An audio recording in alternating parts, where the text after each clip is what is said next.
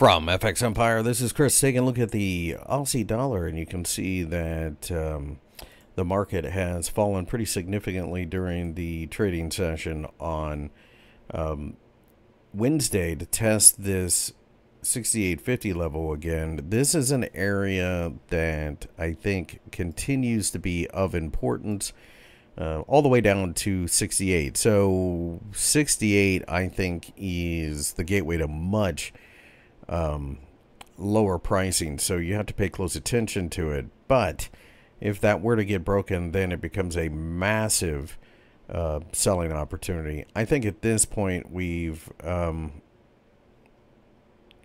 got more of a fade the rally type of attitude based on the way that we're bouncing. 70, 50-day EMA both could come into exhaustion where we would be sellers again. It's really not until we take out this top here that I'm convinced that we're changing.